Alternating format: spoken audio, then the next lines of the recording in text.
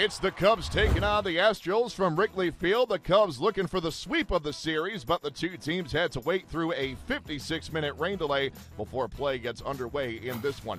Travis Wood on the hill for the Cubs, and boy, did he look good early. Striking out HOU for the game's first out. Then in the third, Brian Bixler and Jason Castro each have a seat. Travis Wood looking very effective early on. Our game is scoreless in the home half of the sixth. Wandy Rodriguez also looking good, but here come the Cubs, and more specifically, Mr. Wood again, helping himself out with the leadoff double down the left field line. After a ground out moves Wood to third, the Astros intentionally walk Starlin Castro. That sets up the lefty-lefty matchup and potential double play, but Anthony Rizzo in no mood to accommodate. Ground ball, base hit, right field. Cubs lead.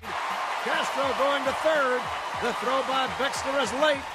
Coming in to score is Travis Wood. Cubs lead 1-0. Anthony Rizzo delivers again. WGN Radio on the call. The very next batter with 2 men aboard is Jeff Baker. Line down the left field line. That's going to be a base hit. A run is in. Rizzo going to third. Baker will have a double. Rizzo's going to try to score. The relay, the throw to the plate. Rizzo slides, scores. Cubs lead 3-0. WGN Radio once again on the call. We go to the top of the eighth, and Travis Wood still in cruise control. He gets Jason Castro to fly to center with a man aboard for out number 2. That was the final pitch he would throw on this day, and he goes off to a well-deserved ovation. Wood goes 7 2/3, no runs on just 3 hits, strikes out 4. He picks up the win as the Cubs win at 3-0. Carlos Marmol worked the ninth for his 8th save.